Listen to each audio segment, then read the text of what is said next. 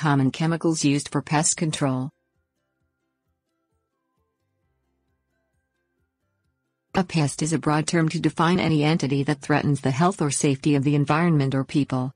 Pesticides are the means of removing, preventing or killing pests. Pests can be weeds, which are simply misplaced plants. They can be ants in the home, mice in the barn, or deer destroying ornamental plantings. Just because a chemical is deemed common, it doesn't imply that it is safe. Pesticide application is serious, but it is only a short-term fix. Pest control is best accomplished by prevention. Regulation. Because they are agents of destruction, all pesticides carry some risks. The Federal Insecticide, Fungicide and Rodenticide Act (FIFRA) established the U.S. Environmental Protection Agency (EPA) as the governing agency for the regulation of pesticides. Pesticides must be registered with the agency. Application of pesticides is also regulated at the state level.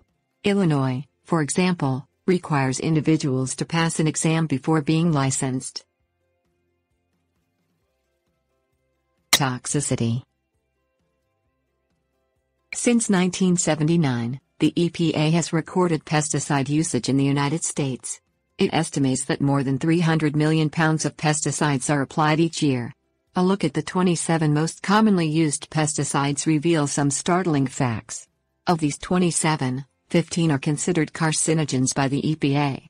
Others have been associated with genetic disabilities, deaths in children and farm workers, as well as pet deaths.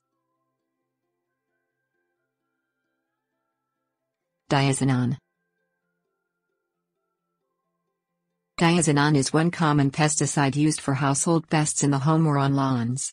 It is non-selective, meaning it kills a variety of insects including ants, aphids and mites.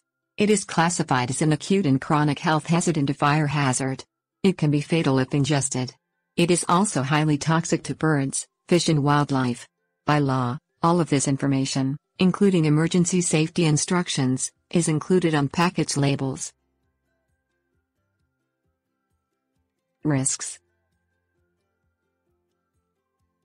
The Pesticide Action Network (PAN) provides information about pesticide toxicity.